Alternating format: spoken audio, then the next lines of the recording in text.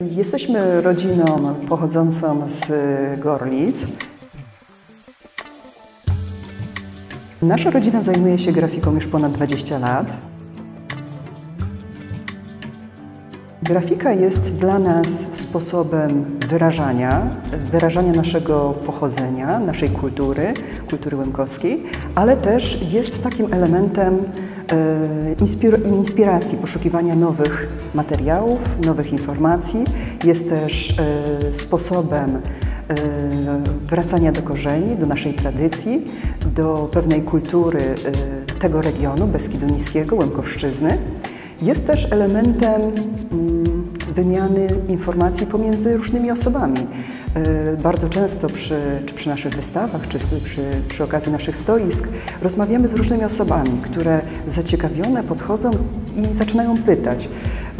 No, widzę na przykład na tym obrazie widzę cerkiew, ale co to w ogóle za technika? Pierwszy raz się z tym spotykam.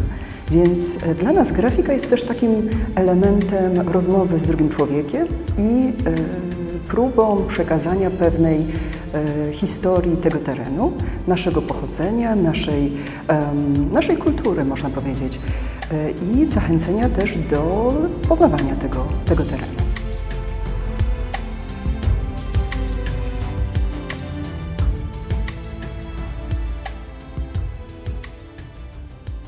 Zaczęło się od taty, który jeszcze w dzieciństwie szkicował ołówkiem. Często przy różnych pracach polowych, jako przerywnik w różnych zajęciach domowych, gospodarskich. Często też brał kawałek papieru, ołówek i szkicował. To tato nauczył nas właśnie odpowiednio patrzeć na przyrodę, zachwycać się drobnymi ptaszkami, drobnymi elementami. Czasami jest to motyl, czasami jest to jakieś zwierzę większe. I od tego się właśnie zaczęło. Później, już mając kilkanaście lat, 11 lat, trafiłam na zajęcia zupełnie przypadkowo do ogniska pracy pozaszkolnej w Gorlicach. Był taki dom kultury, teraz się nazywa Młodzieżowy Dom Kultury. I w tym ognisku pracy pozaszkolnej w OPP zaczęły się moje pierwsze zajęcia.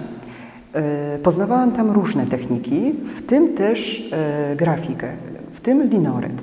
I ten linoryt tak bardzo mnie ujął, tak bardzo pokazał mi coś takiego, z czym wcześniej nigdy się nie zetknęłam. No i zaczęłam tworzyć pracę właśnie w technice graficznej, w technice linorytu.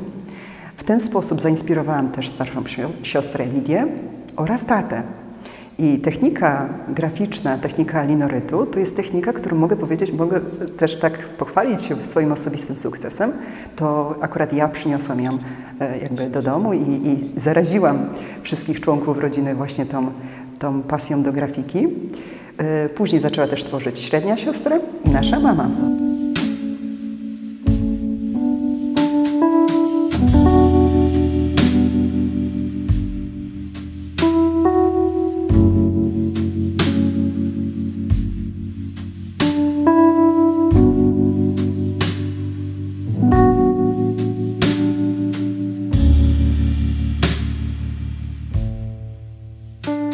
Łemkowszczyzna na naszych obrazach jest przedstawiana w różny sposób.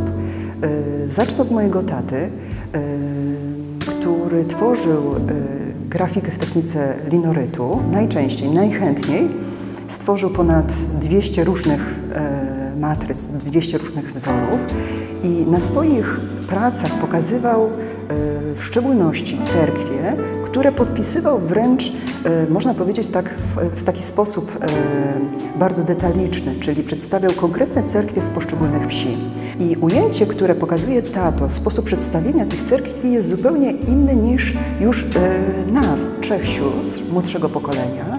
Dla nas cerkiew, kultura jakby religijna, można powiedzieć, jest inspiracją do tworzenia pewnych symboli.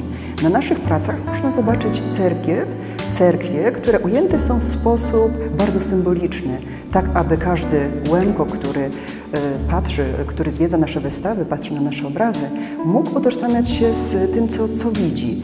Często jest to taki raj utracony, Łemkoszczyzna, której już dzisiaj nie ma. Czyli na przykład cerkwie, które można zobaczyć na naszych obrazach, są czasami w formie tylko takiej lekko zarysowanej, tak jak duchy.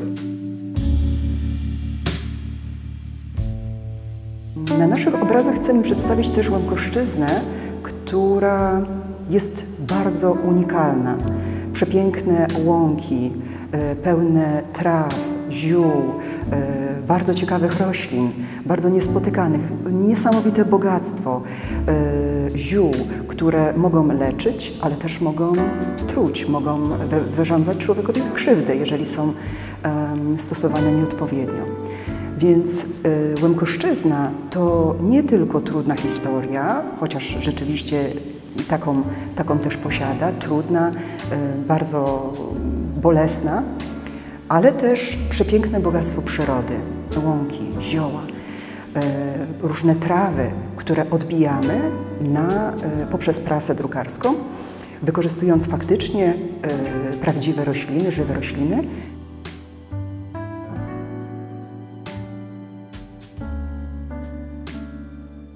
Tworzenie naszych prac jest też taką inspiracją dla nas, pretekstem, powodem do tego, żeby poznawać te tereny o różnych porach roku.